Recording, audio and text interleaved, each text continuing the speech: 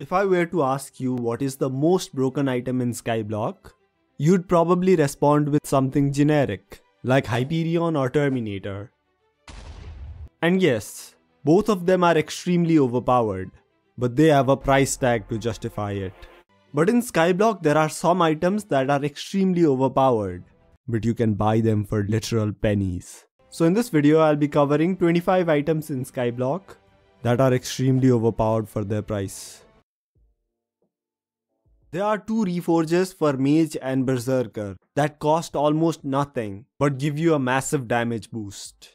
They are the Luxurious Pool that has a 100% chance to drop from the Arachne boss and gives you a ton of crit damage and attack speed. The next one is the Ender Monocle, which is the second best reforge for mages. It drops from the Watchers in the end and gives a bunch of intelligence.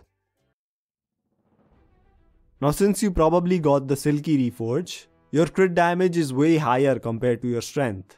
This is where two items come into play. The Sword of Bad Health that drops from any of these mobs and gives you an additional 100 strength. The Ragnarok Axe that drops from the Blade Soul mini boss can give you more than 411 strength. If you have the Withered Reforge on it, with Hot Potato Books, a Jasper Scroll, and a fine Jasper Gemstone. Did I mention you can star it? A lot of people ignore their equipments, but I'd like to tell you that they are extremely important because of the attributes present in them. And some really cheap but useful equipments are the Glowstone Gauntlet. All you need is Glowstone Collection 5 and you could get multiple endgame tier attributes for less than 10 mil. A lot of hype mages farm the Magma Necklace, so you could probably snag one with decent attributes for cheap. You could probably get a good Blaze Belt for cheap, but I'd recommend using the Implosion Belt. As combined with the Gauntlet of Contagion, it is extremely OP. You can use the Gauntlet of Contagion to one-tap T4 voidglooms. It's quite simple. You kill the other guy's boss while your boss is close, and it'll deal a lot of damage to your boss. And sometimes even one-tap it. I'll link a video explaining this in the description. Please go watch it after you finish watching this video. I cannot stress this enough, but Mycelium and Red Sand minions are absolutely broken. They are dirt cheap but make a lot of coins every day. You should also get a Soulflow battery, as the price of Soulflow is really high right now. And it legit makes 160k coins per day, which is more than some of the best minions in the game.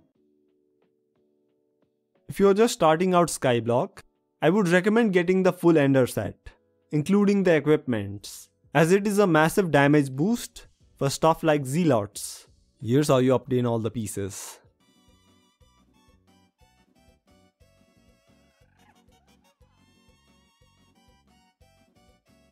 And if you are mid-game, I would recommend Mastiff and the Pooch Sword, as it allows you to deal a lot of damage. I wouldn't recommend Sorrow farming though, as it only makes 100k combat XP an hour. But for Slayers it's a really broken setup. Everyone wants to increase their damage, but there is something more important. It's your DPS, or damage per second.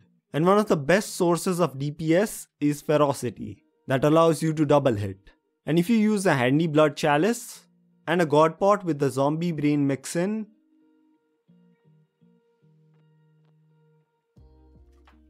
you will deal 30% more damage per second.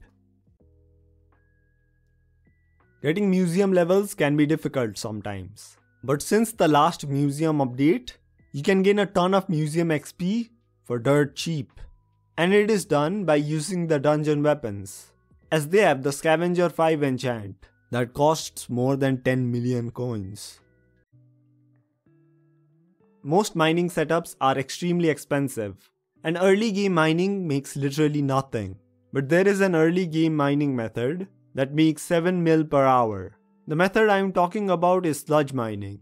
Right now sludge juices are extremely expensive, and in just 1 minute of mining, I was able to make more than 100k coins. If you use mineral armor, you can make an extra 20k every minute.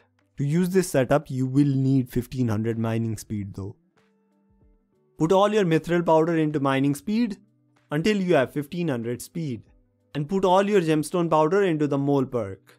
If you cannot reach 1500 mining speed with just mineral, I would recommend using a few sorrow pieces and the heated reforge on your jungle pickaxe. This method is not only good for coins, but also for powder, as I was able to find 4 chests in under a minute. The other really good cheap item is the gemstone gauntlet, as it is one of the best mining tools out there and doesn't really cost a lot. Also, all the drills better than the gauntlet cost more than 100 million. The Armadillo is legit the best pet for mining, if you know how to use it. Even with low powder, one can make millions from this pet, as you can put all your powder into mining fortune, as mining speed doesn't matter. I'll link a guide to Armadillo mining in the description. Watch it after you've watched this video, please. One of the most underrated pets in Skyblock is probably the Grandma Wolf. Leveling the pet increases the duration of the combo perk, which buffs a lot of money making methods, including combat pet leveling and sorrow farming. The lion pet is extremely broken for its price. It probably won't outdamage an E-Drag, but it is the best mid-game pet out there. Now for some really good items you should get. If you play tank in dungeons, get a Mender Crown, as it is better than the Reaper Mask. If you are an early game player and you're struggling with Zealots, Revenant Horror, or Tarantula, get an Aurora Staff, as it's really broken. A Fire Veil wand is a must-have for every mage. A Voodoo Doll is like a cheap ice spray that also deals a lot of damage. So if you are a berserker, you should definitely use it. It is especially famous among non-mage mini-boss grinders. I've also heard that the Gloomblock Grimoire is really good, but I don't really use it, as it costs a decent bit of soul flow.